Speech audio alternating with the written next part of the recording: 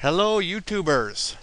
Alright, today I'm going to show you how to pin programs to your taskbar for easy access, so you don't have to go searching all over the place for them, or you can clean up your desktop. Let's say I wanted this, the Microsoft SQL Server Migration Tool. If I wanted it on my taskbar, well, I just left click it, hold the left mouse button down, and drag it down there. As you can see, there it is. So I no longer need the icon, so I can right click it and left click delete.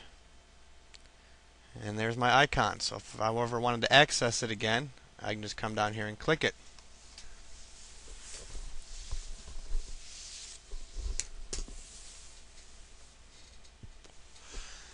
And there it is.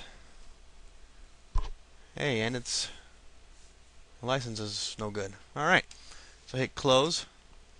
If I wanted to do another one that I don't have on my desktop, I really don't know what programs I have in here, but we'll look.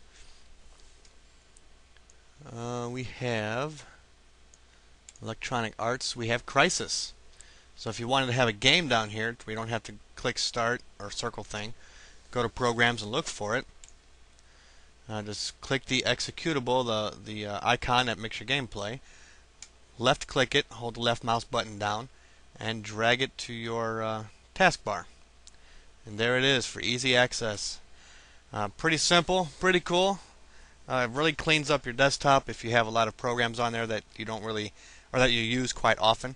You can just move them down here to the taskbar, take them off your desktop, and you have more space to look at dogs playing poker, or for folders or whatever.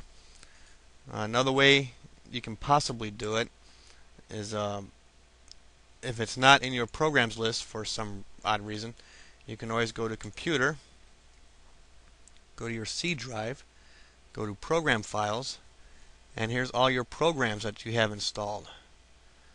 So if I wanted Sunbird, double click it, scroll through here until you find sunbird.exe, left click it, hold the mouse button down, and drag it to your taskbar. And there it is. I also have it up here on my dock, but it's a different story. But if I want to click it, access it, just click it once and it'll open up for me.